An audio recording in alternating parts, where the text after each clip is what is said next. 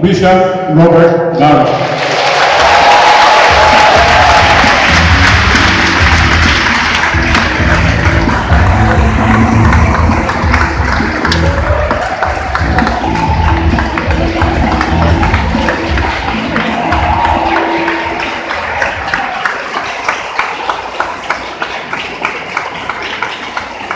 Thank you all very much.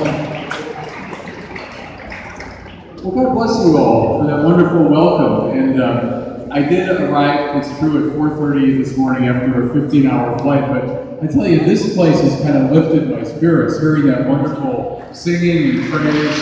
Terrific. Terrific.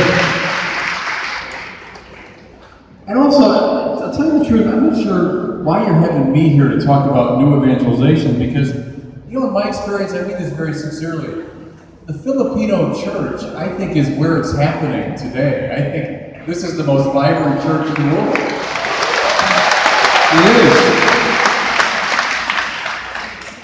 You know, in both Chicago, where I'm from, and now LA, where I'm serving as auxiliary bishop, it's the Filipinos who are keeping the church alive. You know, it's true, many parishes are fading away in some of the mainstream communities. And then the Filipinos come and lift up the church. And I think, you know, in God's providence, different churches play this role at different times.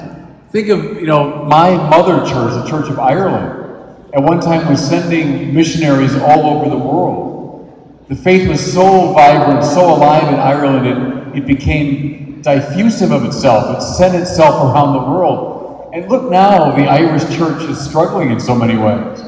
But I think in God's providence, right now, it's the Filipino church that has this role of missionary to the world. You know, some of you saw the Catholicism series that we produced, and we filmed all over the world. And wherever you'd go, we always filmed the Mass, because we had a whole episode on the Mass. Wherever we went around the world, you'd always see Filipinos filling up the pew. So I really believe that in God's providence, this church is playing a very important role. Another reason it's so important is we could have the next Pope as the Archbishop of Manila. I'll be very nice to Cardinal Tagwe when I'm in Cebu with him. He's a great man, a great churchman, and someone that has also lifted up the faith of people around the world. So I'm very eager to see him, I hope tomorrow. I met him for the first time in Washington last September for the Pope's visit. And, you know, like everybody else, I was charmed by him, lifted up by him, inspired by him. So I promise, be nice to him tomorrow. Hey, listen, I'm here to talk to you, as I mentioned, about the new evangelization. The last 4 popes have stressed the centrality of it. And again, speaking to you, to this Church of Manila, the Church of the Philippines, where I think you are on the cutting edge of the new evangelization. What I want to do is simply share with you 7 recommendations. And don't worry, they won't be too long, but 7 recommendations for all of us involved in this work of bringing Christ in a fresh way to a world that's grown tired, a world that's grown spiritually lacking in alertness.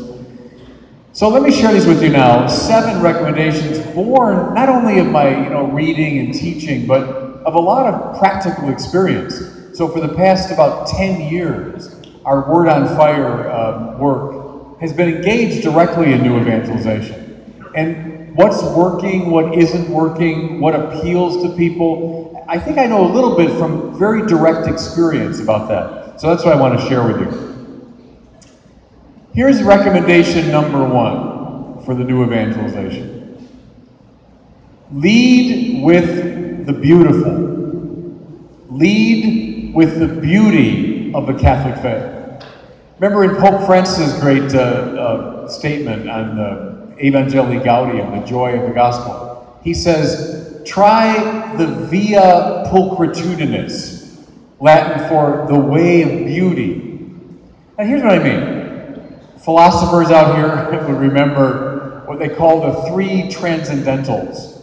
That means wherever you find something real, you're going to find the true, the good, and the beautiful. Well, can I suggest today, in our postmodern culture, it's difficult to begin with the true or the good. How come?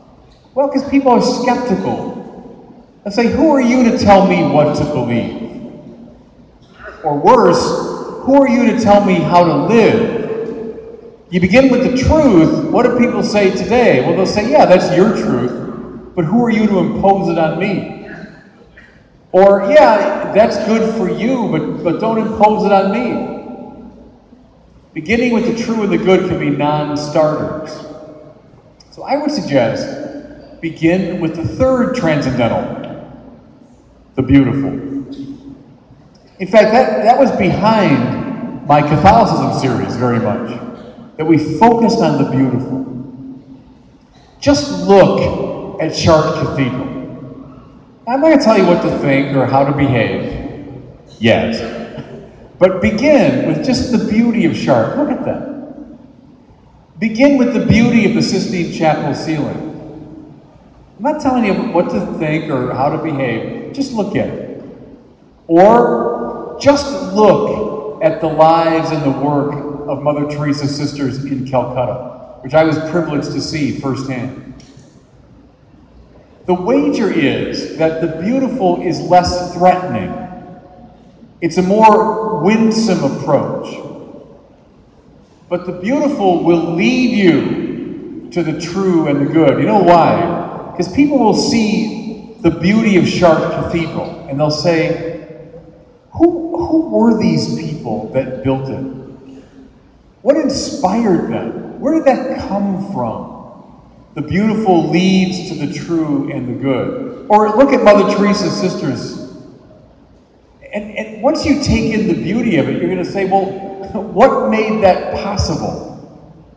What are their beliefs? What's the good that has so grasped their heart that they're willing to live this way? Begin, everybody, with the beauty of the Catholic faith. Now, we'll get to the true and the good. We'll reach the point where you say, now here's how you should live. But start with the beauty. Do you play baseball here in Manila? It's a baseball thing? That, of course, was the game when I was a kid. That was the game. And I remember to this day vividly, my dad taking me and my brother to a Detroit Tigers baseball game. And I remember it's vivid in my mind as we came up out of the kind of bowels of the stadium, and suddenly you're in the bright light. It was a night game, and I can still see the green of the field and the white of the players' uniforms. And I took in with my 7-year-old eyes the beauty of these professional players playing. Well, you know what that did is immediately it led me to say to my father, I want to play. I want to play. And then, once I had played the game for many years, I began to understand its rules, its regulations, but from the inside. See, I mean, they weren't imposed upon me. I appreciated them once I had played the game. Can I suggest it's similar in religion? It's first the beauty of Catholicism that draws us in. And then that beauty leads me to say, I want to play that game. I want to be part of that world. And then, listen, once I'm in that world, I understand its rules. I understand its regulations. I understand its yeses and nos, but now from the inside. So, first recommendation, via pulchritudinis, walk the way of beauty. Okay, recommendation number 2. Don't dumb down the message. Don't dumb down Catholicism. You know, I came of age right after Vatican II. I went to first grade in 1965. Now you know how old I am. Vatican II, everybody, was the fruit of the cream of the crop of Catholic intelligentsia in the mid-20th century. Think for a second of the great figures at Vatican II. Karl Rahner, Josef Ratzinger, Hans Urs von Balthasar, Henri de Lubac, Jean Danielou, Yves Congar. The list goes on and on. The people that gave us Vatican II were some of the smartest people in the Catholic world in the mid-20th century. Furthermore, read the council documents. The intelligence of these people comes surging through these documents. But then something happened, at least in America, I'm guessing too here. Somehow all of that rich intelligence got dumbed down. When I was going through school in those years after the council, I got a dose of what I call banners and balloons Catholicism.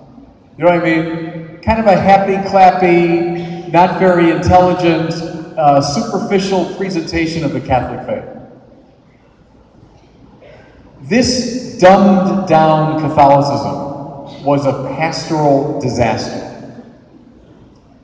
Why do I say it? Because so many people in my generation, once they grew up, realized this childish, superficial religion was not feeding them, was not responding to the deepest longings of their hearts.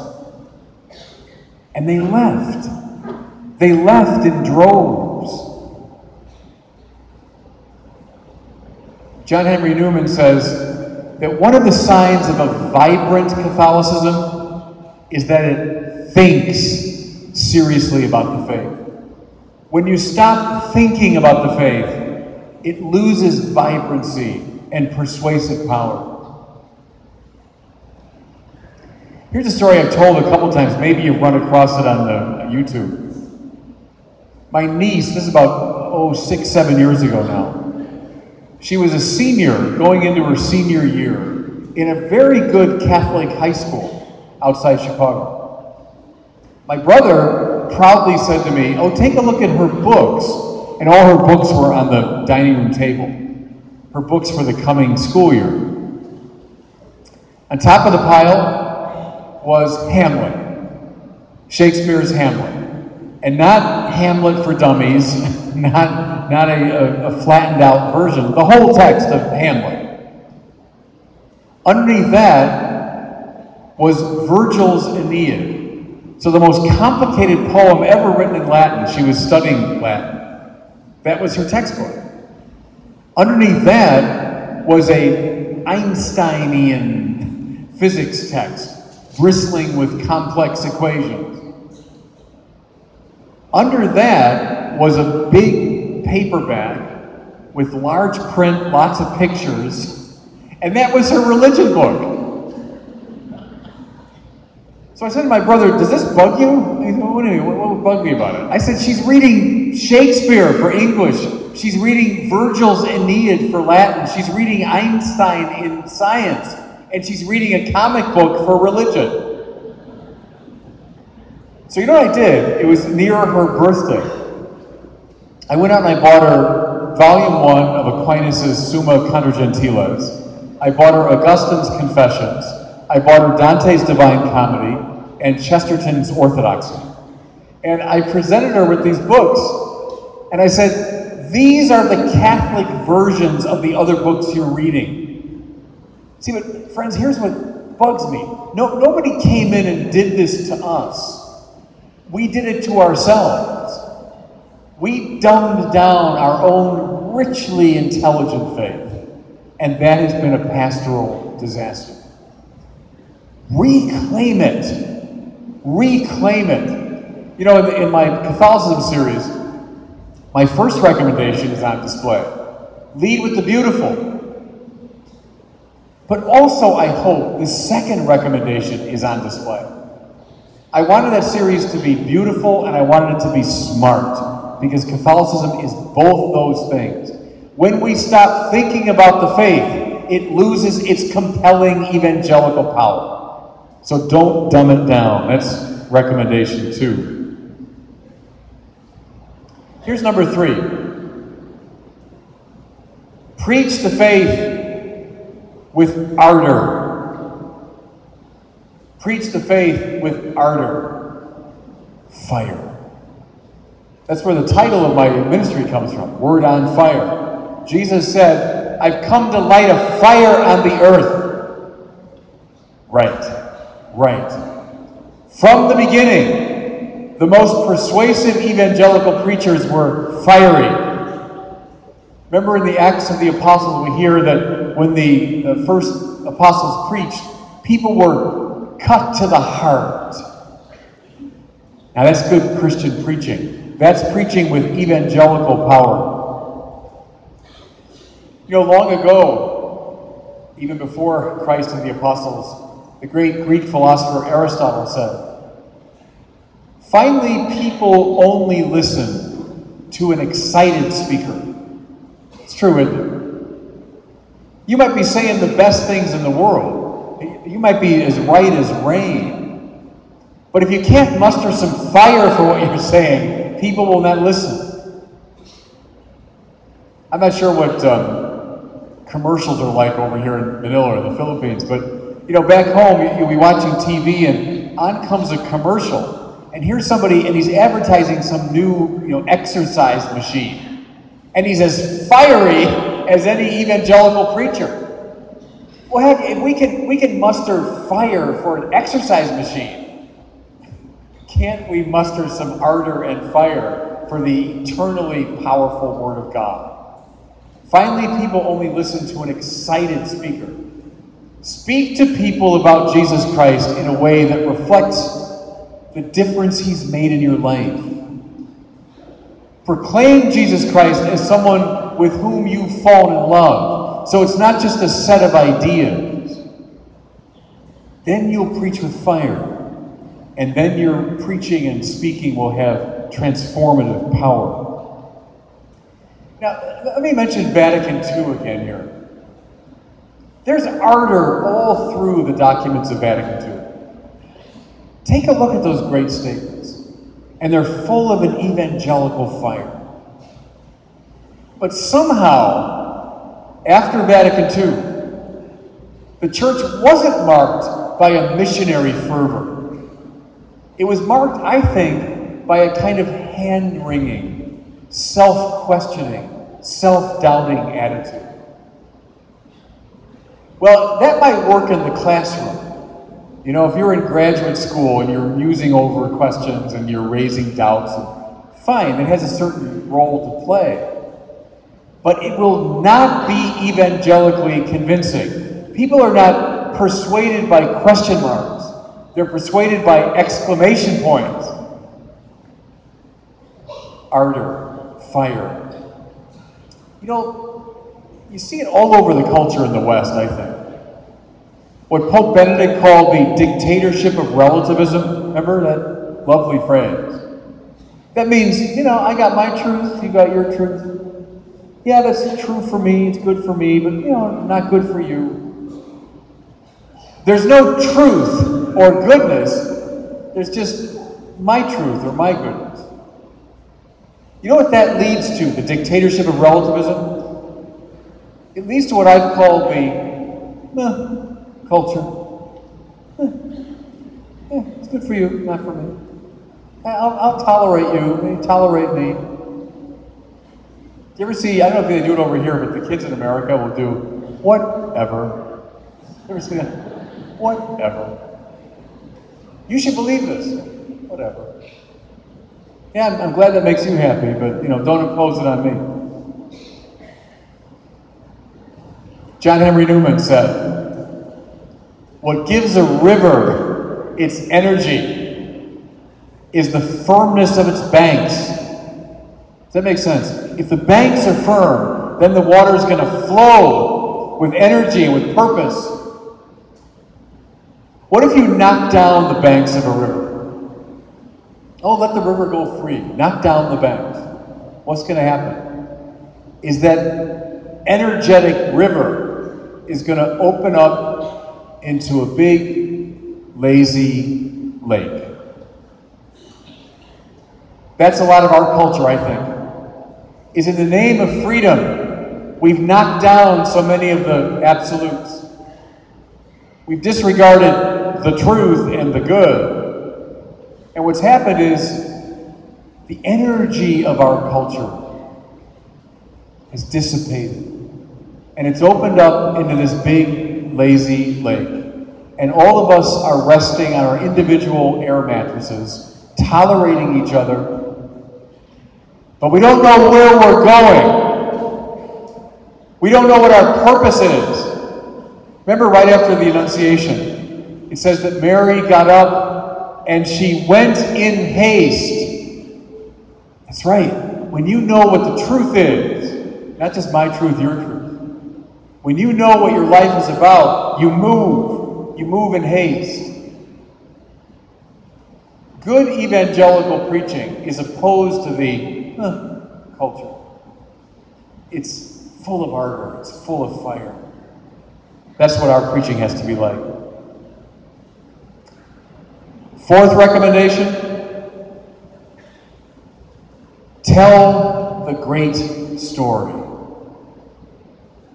Tell the great story. What is evangelization? Well, it's the announcement, isn't it, of the euangelion. That means the good news, the glad tidings. What's the good news? The good news is that the story of Israel has come to its climax. If you don't know the story of Israel, everybody, you will not appreciate Jesus as the climax of that story. And then what happens is Jesus turns into one more ethical teacher. He turns into a guru, someone with deep spiritual insights, a poet, a mystic. I mean, and all that is true to a degree. I mean, you could say, sure, all those things describe Jesus. But see, none of that is evangelical. The euangelion is that the story of Israel has come to its fulfillment. So what's the story of Israel? Think of it as a kind of 5-act drama. Act 1, creation. This world is not just dumbly there, it's been brought into being with intelligent purpose. God's great gift to us. Act 2 of the great drama, the great story, is the fall. Through our sin, creation has been compromised. Through our sin, our freedom and integrity have been compromised. But God never abandons his creation. Rather, God endeavored to save it. How? Through the formation of a people Israel, who would think as he thinks, who would will and desire as he wills and desires.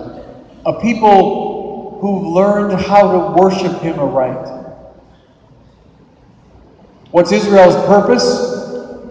It's to be such a magnet to the other nations that they are all drawn back online. That they too become proper worshipers of God. That they too begin to think as God thinks, to will as he wills. Israel has a fundamentally missionary purpose.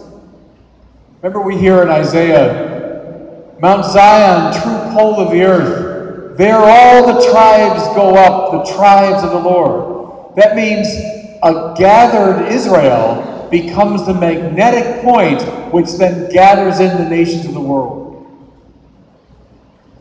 This is why God gave Israel prophets, patriarchs, the temple, the Torah, the law. All those things were meant to bring divinity and humanity together. But does Israel realize its mission? No.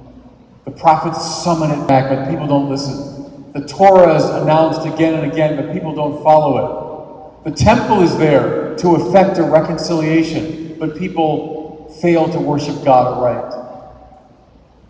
And so, Israel begins to dream of a Mashiach, an anointed one, who would sum up and fulfill the purpose of Israel.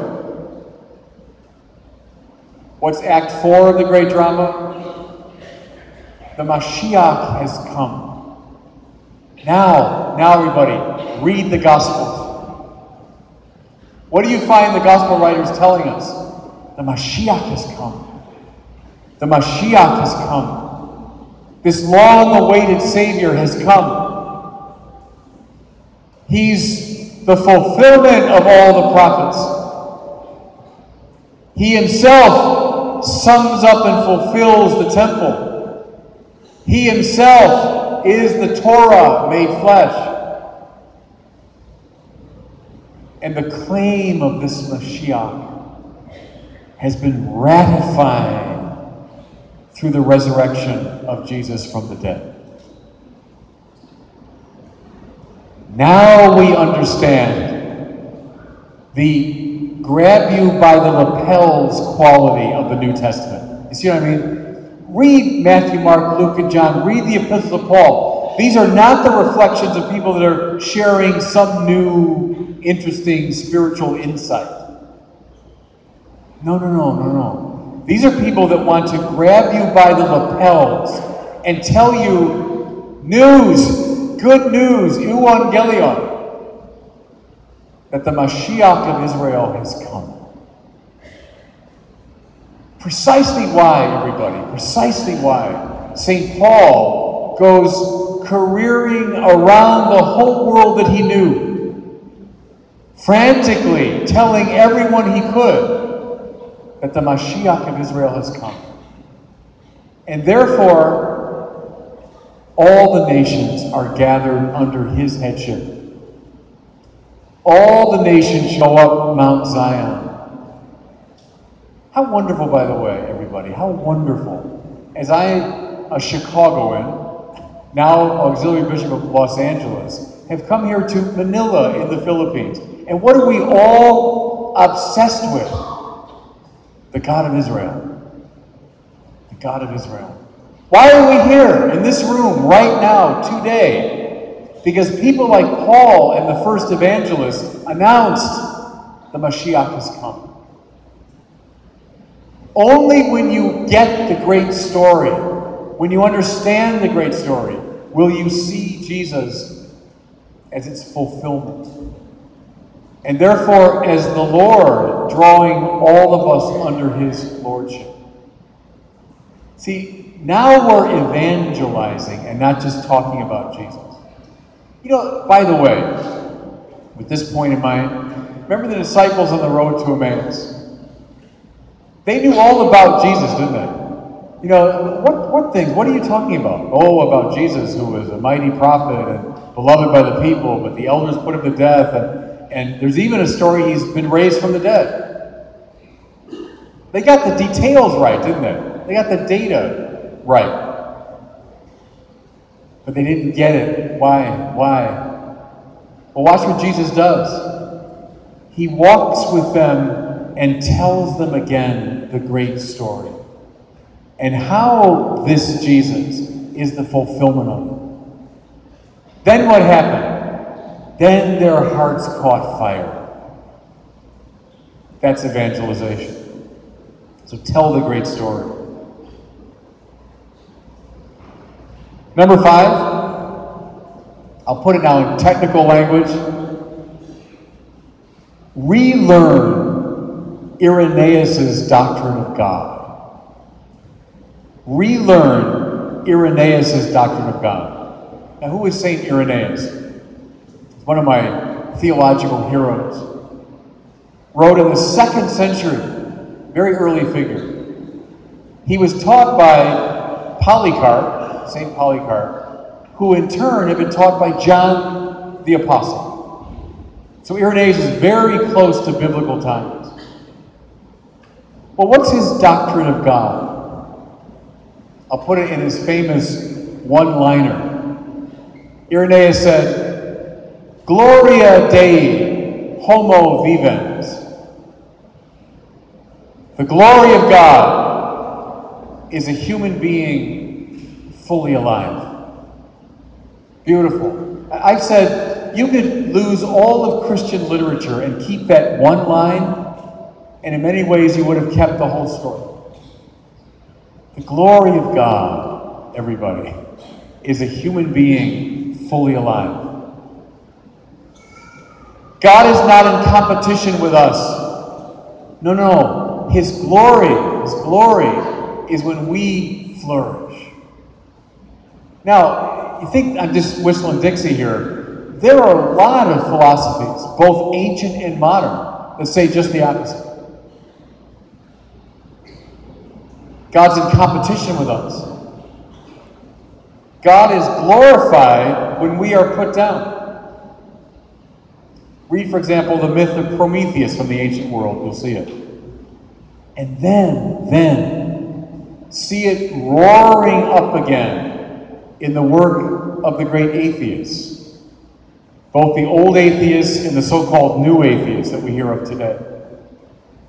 The founder of modern atheism was a fellow called Ludwig Feuerbach. Feuerbach said, the no to God is the yes to man. He felt that belief in God was denigrating to us. It was alienating. It was dehumanizing. Feuerbach was echoed by Sigmund Freud, who said religion's like an infantile fantasy, like a dream. Jean-Paul Sartre, the founder of existentialism, followed the same line. Sartre said, if God exists, I can't be free. But I am free. Therefore, God does not exist. You see, what Sartre's assuming is that my freedom is in competition with God's freedom.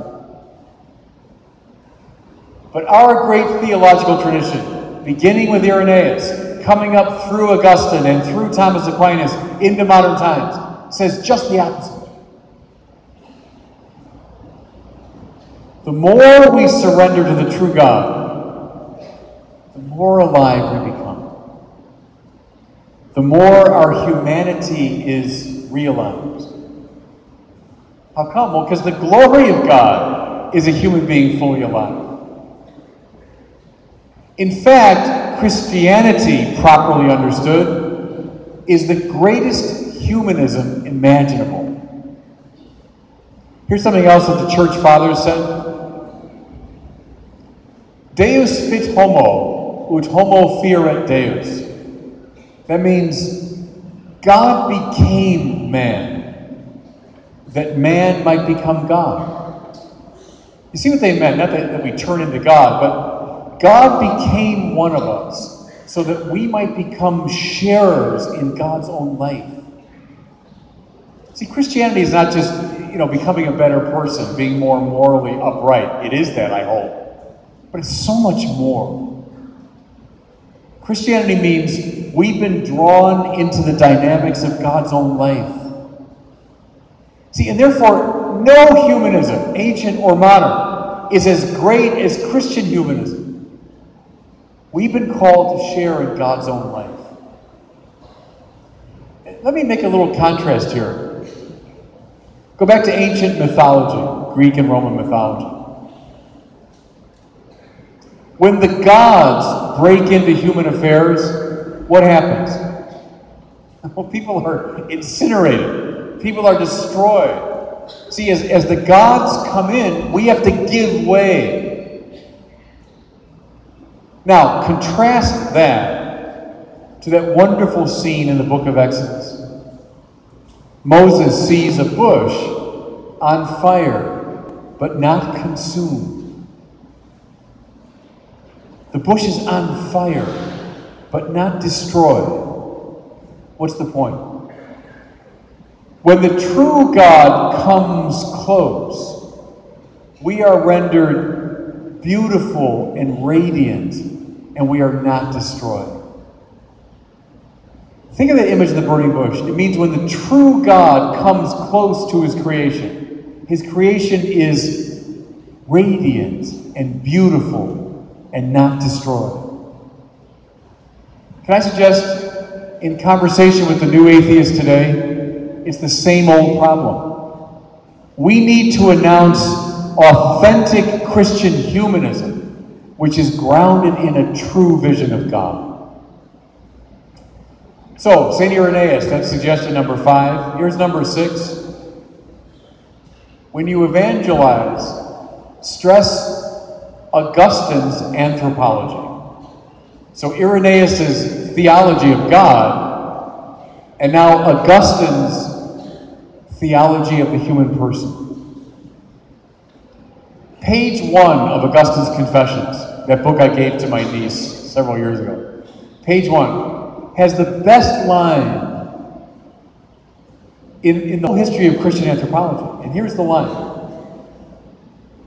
Lord, you have made us for yourself, and therefore our heart is restless until it rests in thee.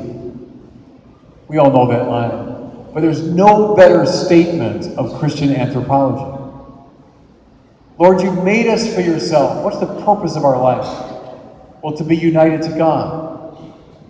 And that's why our heart is restless until it rests in thee. You know, the great American evangelical preacher, Billy Graham, assumed this in every sermon he preached. If you look at old tapes of Billy Graham, his sermon always took this form. Everyone wants to be happy, right? And you've tried this, and that, and they haven't made you happy, have they? Well, I've got what makes you happy. That's it. That's evangelical preaching. The heart is restless until it rests in God. You know that great scene in the first book of Kings? The prophet Elijah on Mount Carmel, mano a mano with the priests of Baal. Remember that story? Is 400 priests of these false gods. Elijah's the one prophet of Yahweh. And he challenges them. Let's all go up to Mount Carmel. You build altars, call upon your gods. I'll build an altar to my God, and we'll see who answers, remember? And so the priests of Baal build these altars, and they spend the whole day begging and praying and hopping around the altars, calling upon their God. Elijah wonderfully mocks them. Remember? Where are they? Oh, they're gods. Maybe they're on vacation. Maybe they're taking a nap. In fact, some of my friends who are specialists in Hebrew say that one of the implications of the Hebrew is maybe they're in the bathroom. I don't know where they are. They get so desperate, we hear, that they begin to slash themselves until the blood flows. And still no answer, no response. And then Elijah calls upon the true God. And the fire comes down, consumes the sacrifice. Elijah wins. But see, there's so much more here than just, oh, my God's bigger than your God. It's stressing the point that Augustine stressed. Think of those altars erected to the Baals as all the ways, fellow sinners, all the ways that we seek satisfaction in something other than God. We seek it in wealth, don't we? If I just get enough wealth, I'll be happy.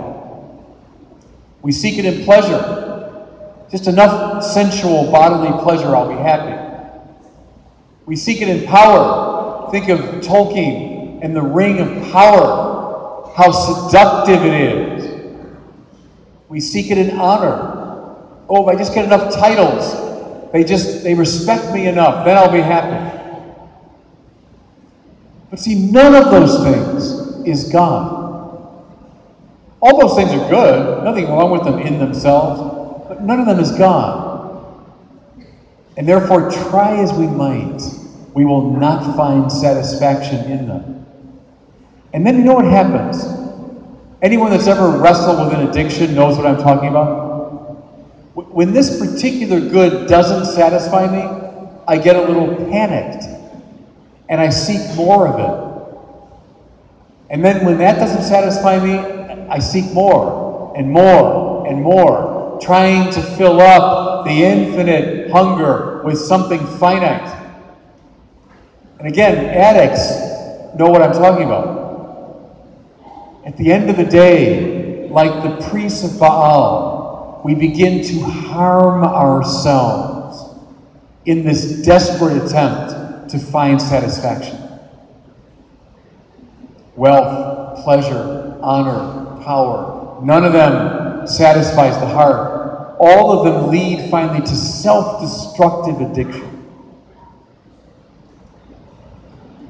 Then Elijah stands for the orientation of the heart to the one thing that can satisfy it, to the Lord God. That's how we should read God answering with fire. It's only God that can satisfy this fiery longing of the heart. This principle, everybody, I invoke almost every day in my evangelical work. Oh, the most ferocious atheists attacking religion. I'll remind them of this. Isn't there a longing in you that nothing in the world will meet? Admit it, admit it. And that's the beginning of an evangelical transformation. Okay, just one more. Just one more. And it's the use of the new media. Now, I hope you see something.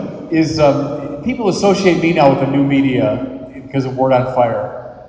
Notice, please, that I've got 7 recommendations. It's the last one. And I've spent 6 other ones talking about Bible and theology and spirituality. Students of mine have come to me and said, oh, I really want to get involved in the new media. What should I do?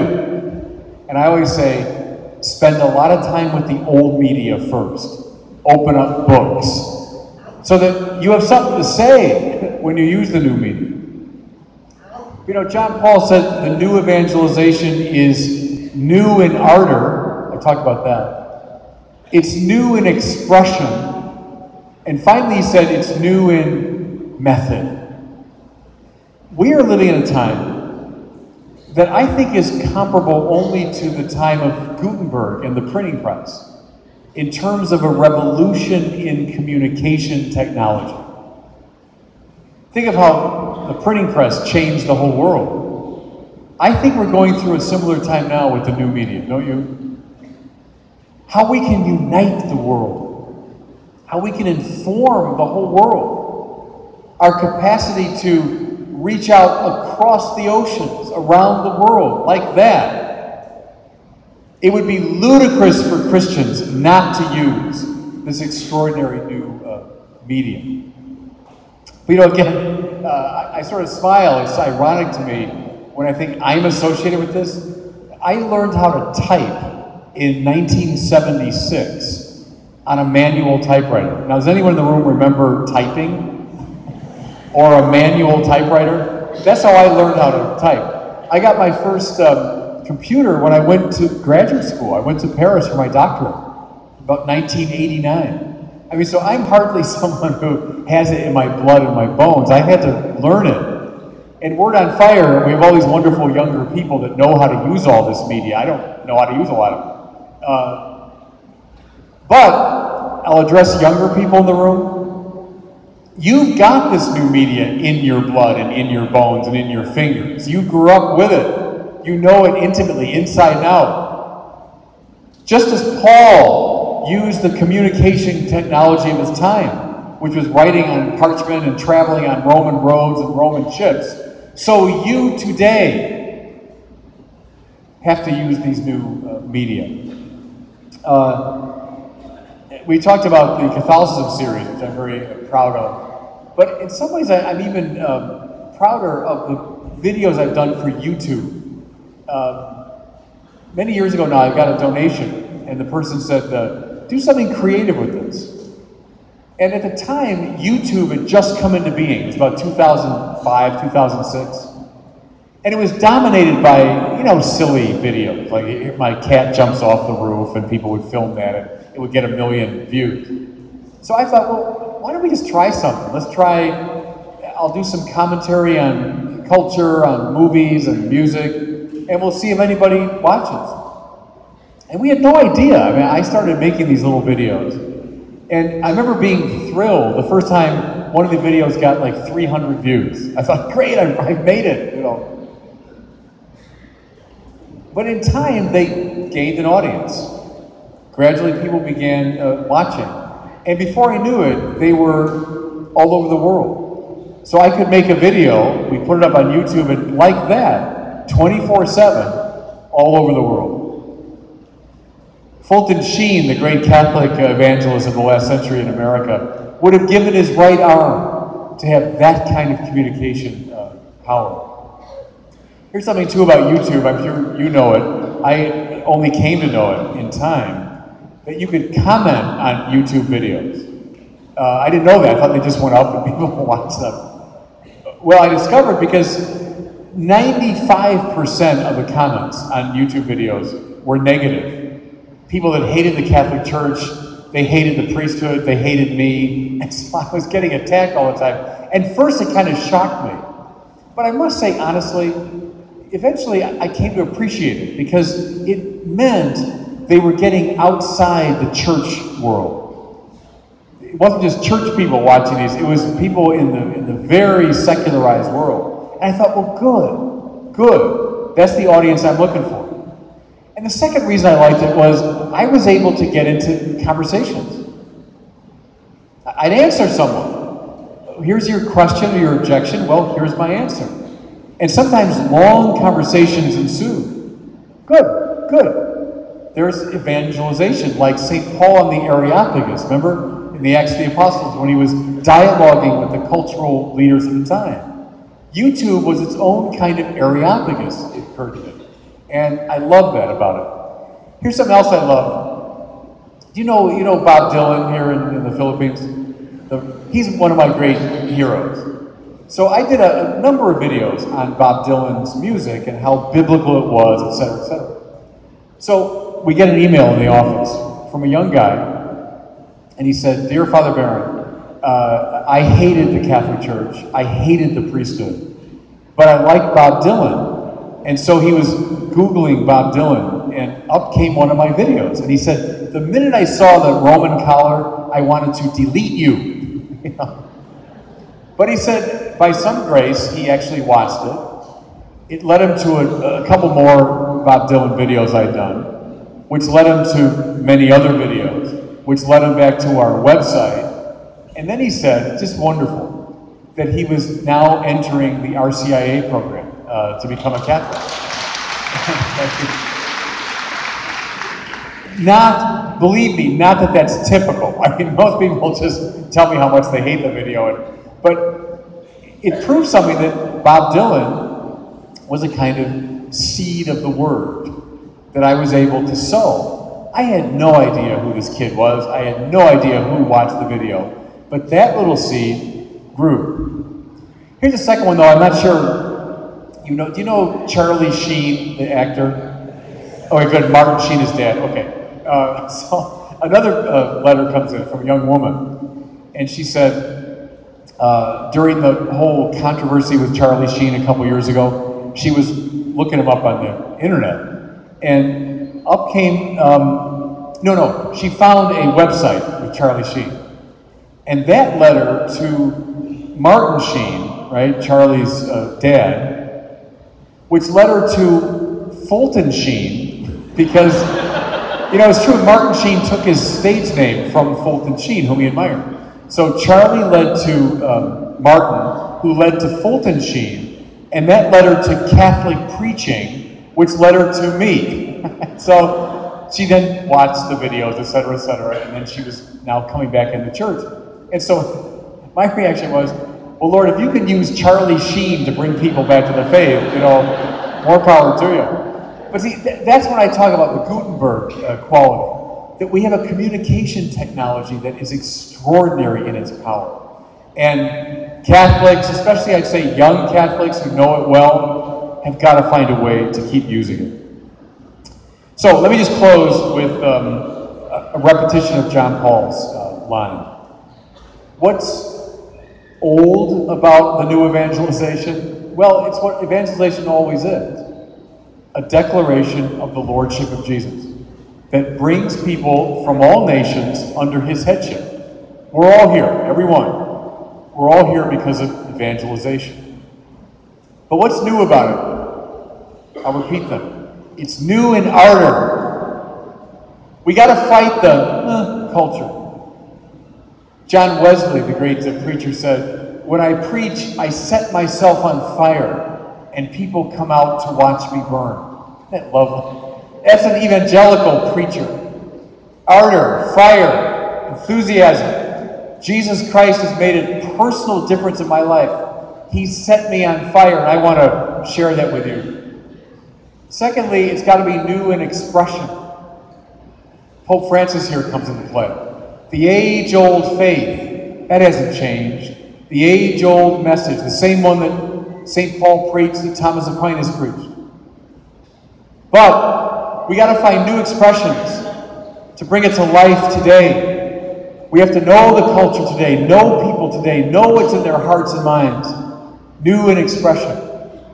And finally, the new evangelization is new in method. Use these tools. Use these tools. They're a gift of God's grace.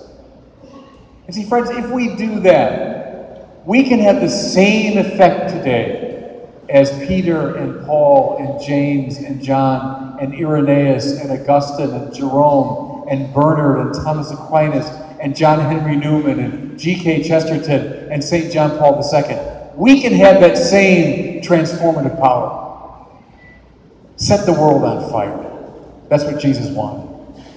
And God bless you all. Thanks for listening.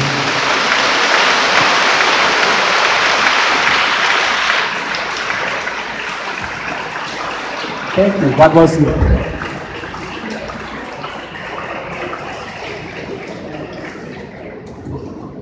Thank you so much, Bishop Robert.